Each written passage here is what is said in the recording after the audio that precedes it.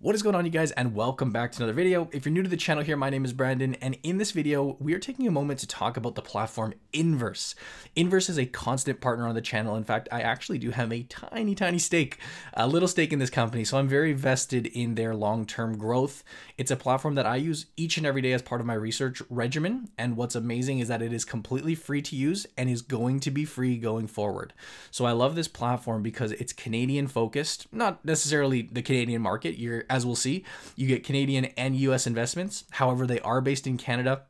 Again, they are a partner on the channel, and you've probably seen them all throughout my videos. Well, I want to take a moment to just go a little bit deeper and show you guys exactly what this platform is all about.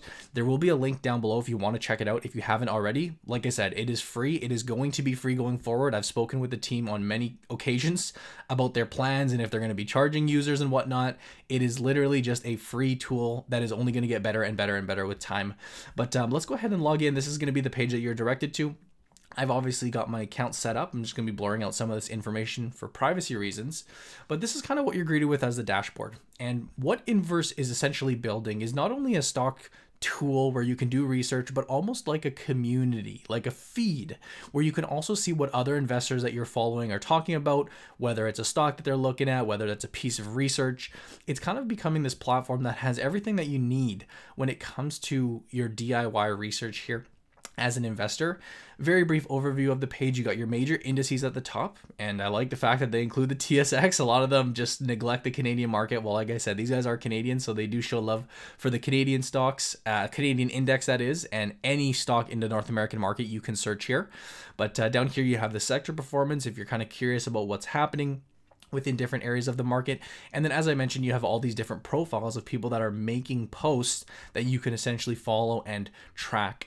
But first things first, let's toggle down to this left side and talk about groups. Groups is something that they are in beta. And again, this is a newer platform, so there's going to be a lot of revisions over the years. But as you can see, the users of INVRS can essentially create groups. And this is a friend of mine, actually, another YouTuber named Robin, another Canadian. You see his group has 70 members. It's a public community. I can feel free to join this group if I want to. I can create a group and essentially structure it around whatever topics we want. Robin, I assume, is going to talk about dividend investing. That's his gig, but you get the point. There could be all sorts of different groups to follow, and it's essentially going to be a community online with research on the back end. Now, this portfolio tab is coming soon, so we're just going to glance over that. But the sandbox is a very useful tool when it comes to screening stocks. And as I mentioned, not only do you get the US stocks, you also get Canadian stocks. Let's just stick with the US market for this example. But if I were going to go, let's clear the screener, for example. Give me a second here. But basically, you have all sorts of different things that you can look at. Now, let's just start with the company basics. Let's assume that we want to go here and we want to look at a stock based on sector, right? So we're in the market for a specific stock based on a specific sector. We're not quite sure what we want to buy. Well, we can add a filter. And as you can see here in this sector tab, and again, this is all free. Sometimes you pay for these screeners online with behind a paywall, but this is just a beautiful little screener you can use. Let's assume we're looking for let's say consumer defensive stock. All right, let's go with consumer defensive. We're looking for a nice dividend stock. I'm gonna go ahead and close this because this has already been added to our screener. And actually, previously I did have dividend yield on here. As you can see, the dividend yield is actually already applied. But let's assume I want to add a dividend yield of, let's say I'm looking for a stock with a 2% yield or higher. Well, it's going to load up for a second.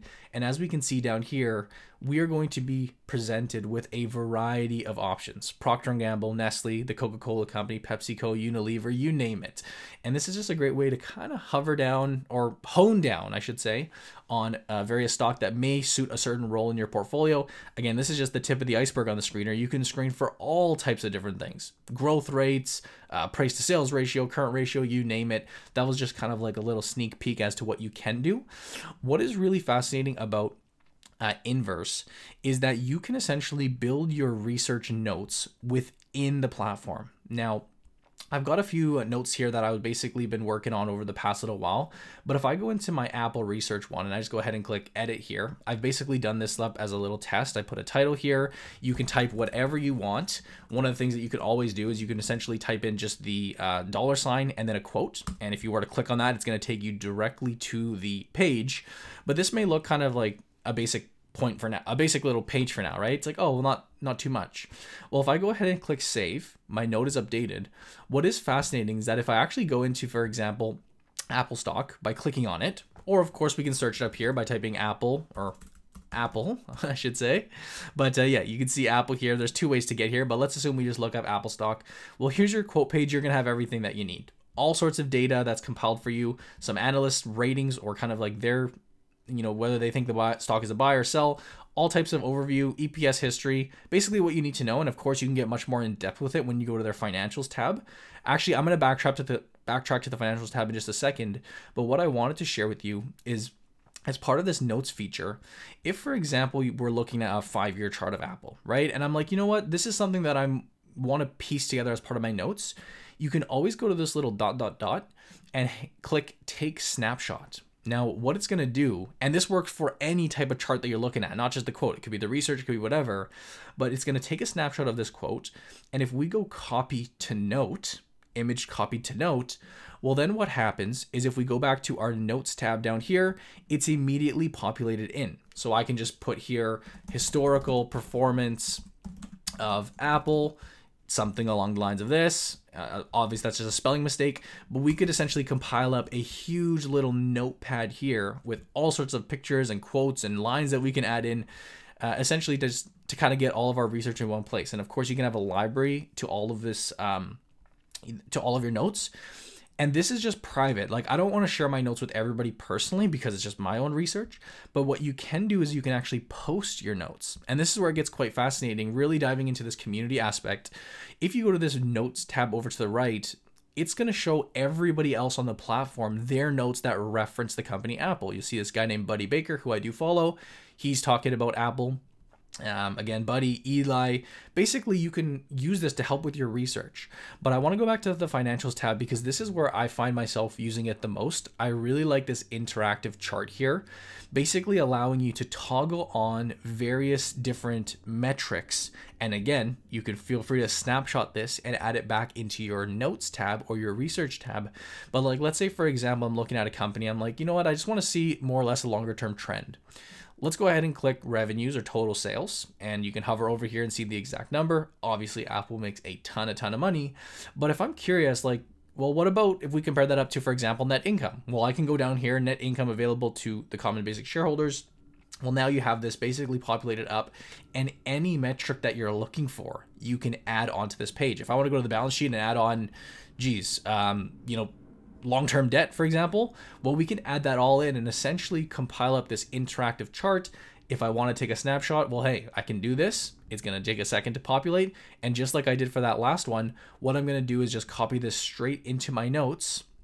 And again, if we were to go back, now you have this page here. And of course I put a bunch of spaces here, which is why it looks weird, but I could essentially start building a little research report almost with all of the notable things that are important to me as an investor. Now, one more thing is that although I personally do tend to use this for equity research, like stocks, you absolutely can look up things like ETFs. And I know so many people are into index fund investing. Like, that's such a big part of their regimen and practice. Actually, let's go with VFV, a Canadian option. As I mentioned, you do have the Canadian options on here, but they do have some very valuable insights when it comes to ETF investing as well. Again, a very similar page here for the quote, but I love how they can essentially break down the fund for you. You can look at the different sector exposure. If you were to invest in this fund, you can know exactly how much there is. You can see the allocation to the various markets. This is obviously a S&P 500 fund, so you're going to be looking at all US stocks for the most part. But if you do look into these various tabs, you get a ton of details regarding their holdings. This is something where in the past I've had to go to the various pages, like literally going to Vanguard's page and looking up all the stuff, but you get what's called a nice scatter chart here to look at all the different performance of the various holdings. This is just looking at the top 10, but it's a very, very nice chart. You can look at all the different holdings down here as well. Again, you can go back to your charting tools if you please, but again, that's just not as much for me. I will note as well, this is just awesome for comparisons. If you go back to the sandbox tool, they do have a thing called lists as well. And for example, I have a sample list done up here with just FANG stocks. So if I was curious kind of to compare up with the various FANG stocks, well, you can essentially pre-populate your lists. You can create new lists, you can add all sorts of different companies and basically do like a, comparison chart amongst the various stocks that you are looking at. If I wanted to add Netflix and Google to this list, it's as simple as just clicking it and it will all populate into your comparison chart. Again, very easy to just take a snapshot and add that in if you choose to. Honestly, guys, it's for a free tool. Like I said, you can't complain. Like there's so many tools that I've used in the past and still do use that, you have to pay behind a paywall to get access to, for example, this insider trading. So for example, if you want to know, hey, what's happening within the company? They buying, they selling, what are the values of what they're selling, the shares held? A lot of times, this can be tricky to have, but to have one central hub to have this, very, very valuable. There is a charting tool, which I don't use as much. I'm not as much of a technical trader. I'm not really a huge fan of people drawing these trend lines and whatnot, but if that's for you, like, hey, there's tons of different things that you can do. You can compare up against different companies, for example, by PE ratio, for example, by revenue. It really doesn't matter, but you can add all sorts of companies. And again, to bring it back to the notes tab, I think this is really where it's going to be fun because you can click on, for example, someone like Buddy Baker or Barker, excuse me, and just take a look. If it's someone that you follow, you trust, you're like, hey, I'm interested in this guy's opinion. Well, you can basically go ahead and add them to your list. And anytime they make a post, they may be giving you new good stock ideas. They may have great research. Again, this is relatively a new platform in the big scheme of things, but I see the longer term vision with this company. And I think it's actually quite exciting what they are building. And like any platform, like any startup, there's a lot of stuff that needs to come, right? Nothing just comes out and it's perfect without glitches and without anything. And like I said, there's new features coming soon. So it's something that if you want to get in early, there's a link down below. Get your account set up, get a little profile created. Feel free to start following people, start researching. For me, again, for it being a free tool, I don't see why you wouldn't add it to your arsenal. And like I said, I just wanted to do a quick little review here, show you guys the ins and outs of the platform, maybe show you something that you hadn't known already if you've already been on the platform. But that's my quick little overview of Inverse here. Like I said, link down below. If you guys enjoyed today's video, feel free to give it a thumbs up. And as always, of course, we do have our Investing Academy as that first link down below.